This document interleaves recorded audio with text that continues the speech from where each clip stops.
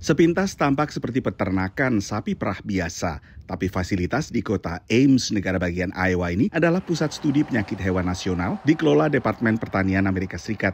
Fokus penelitian belakangan ini adalah flu burung H5N1. This avian influenza virus, which would normally stay in birds, has gone into more than 20 different mammalian species, more than 100 times in 2 years. So this group of viruses don't know exactly what it is, but it has the capacity to cross the species boundary.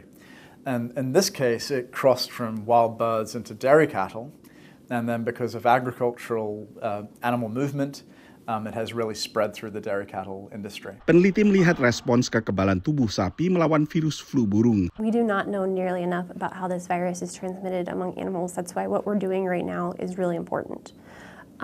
So we are evaluating the spread on milking equipment, but then we definitely need to consider some other avenues too. So kind of more of a traditional commingling, what happens. Vaksinasi melawan flu burung telah lama dikembangkan untuk unggas, tapi tidak untuk sapi. The risk to humans is low, but it's certainly not zero. And the more opportunity we give this virus to grow in different hosts, to be subjected to different environments, this is a virus, this is a flu virus. What do viruses do best? They change. Tapi pelajaran dari pandemi virus corona COVID-19 juga digunakan untuk mencegah penularan H5N1 kepada non-unggas. Peneliti mengembangkan vaksin RNA Duta, mirip vaksin Moderna. We're actually to use that same technology that was used essentially to make a COVID vaccine, but instead of it expressing the SARS coronavirus antigens, it was expressing flu antigens. Vaksin RNA Duta ini telah berhasil diuji coba ke satwa lainnya dan baru dicoba pada sapi.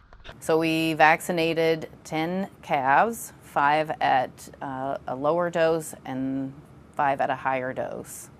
And the first question we had was just whether their vaccine would immunize the cattle as a species, because no one had tested it in bovine before. The vaccination phase is over. We're looking for those immune responses to the mRNA vaccine now. Selain vaksin yang tengah diteliti di Iowa, Departemen Pertanian Amerika Serikat mencatat ada sekitar 24 perusahaan yang sedang mengembangkan vaksin flu burung untuk digunakan terhadap sapi ternak. Tapi pengembangan vaksin ini memerlukan waktu beberapa bulan atau bahkan beberapa tahun lagi.